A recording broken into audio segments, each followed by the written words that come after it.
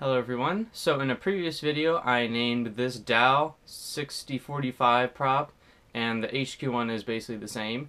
I named that prop the best 6-inch prop for a variety of reasons. You can check out the link which is in the description. But basically it came down to this prop was the same efficiency at a lower thrust level as other 6-inch props like this DAL 6040.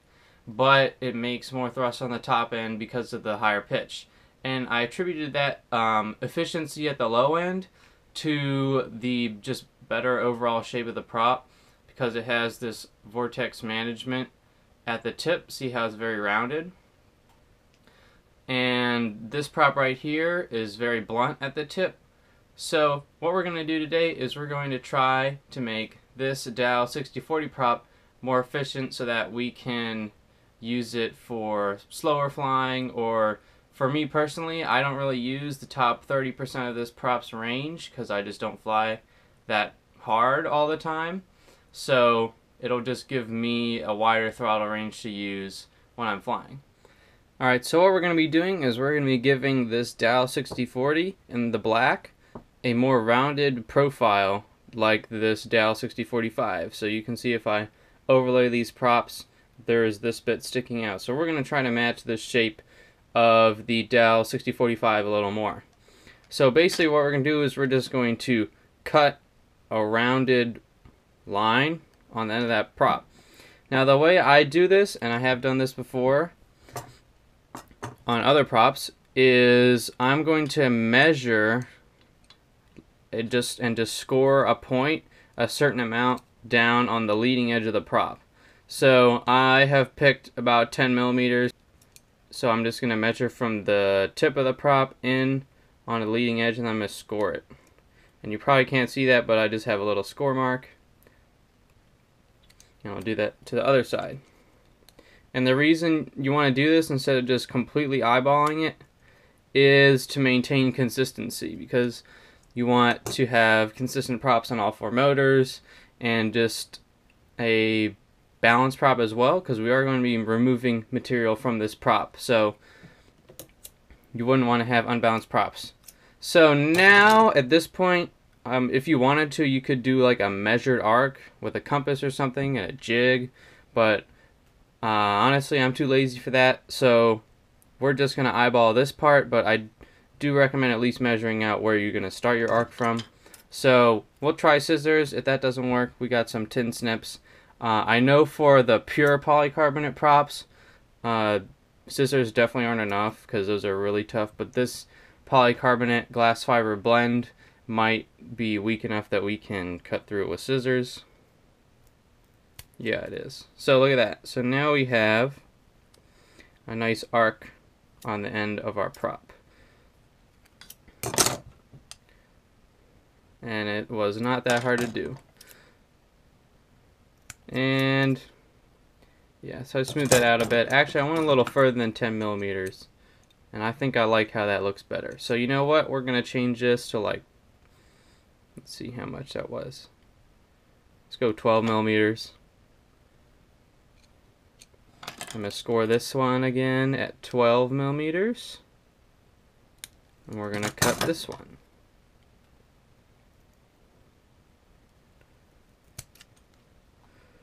And if it helps, you can just do a series of linear cuts to just get a overall rounded shape. It doesn't really have to be perfect.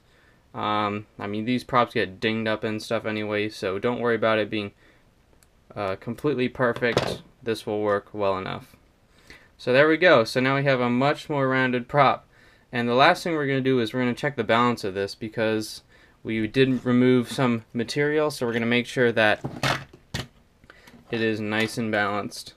And if you want to know how to balance props, I will put the link in the video description for that as well, because that is a good skill to have.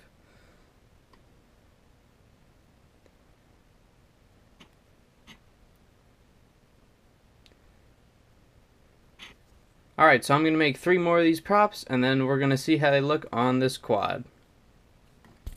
Alright, so I got a whole set of props finished for this thing, and it looks pretty good, especially in all these black props. So, all we have to do now is test it and see if this thing works. Often I'm upset that I cannot fall in love, but I guess this avoids the stress of falling out of bed. Are you part of me yet? I'm a little sick right now, but I swear when I'm ready I will fly us out of it.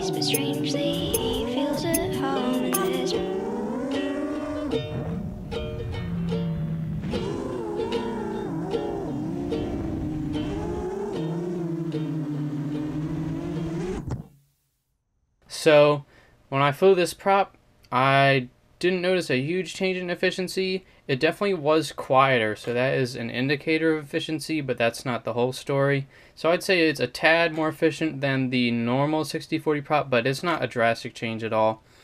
Really, the biggest difference that I felt was the control feel of the modified 6040 was really amazing. So I'm used to flying this 6045 at this point, and going to this modified 6040 was like a huge difference in control feel. It was a lot snappier, and I have a couple of theories why. So first of all, it's a lower pitch prop, and typically the lower pitch props just have better control because they have more grip on the air and they're not really stalling as much doing those quick movements as a higher pitch prop does. So that's kind of an obvious one. And another one that's not as clear is that I think this prop is slightly lighter than this prop that I modified, the normal 6040. And so I weighed these props, and this prop is around 4.1 to 4.2 grams. This is about 4.2 to 4.3 grams. And then this one is about 4.4 grams. So going from 4.4 grams to like 4.1 or 4.2 grams, that definitely makes sense why that'd be such a big difference. So another benefit of this modification that I didn't really anticipate is that it removes weight on the very tip of the blade, which is the most important part of the blade to have light in terms of having your motor spool up and down as easily as possible. So I think that really improved the control feel as well, because I do not remember the normal 6040 having such good control feel. So what I recommend doing this modification, I would say definitely try it out because it lightens up your prop, makes it quieter. So I don't really see any downsides, except maybe you have to balance your props, and of course it takes time to do this modification. But unfortunately there's not any really highly engineered 6-inch props on the market right now. So it is a viable option as far as props go. Now, is this prop better than the 6045? Because in a previous video I crowned the 6045 the best 6-inch prop that I have tried. And I'd say it depends on what you're doing and what your personal preferences are. So if you're racing, I would say the 6045 is best because that higher pitch really gives you faster speed, and it's still a very efficient prop. But if you're doing more acrobatics and stuff like that, you really have to make a pick, because if you like higher speed acrobatics and don't care too much about control feel, then the 60-45 is probably a better bet for you.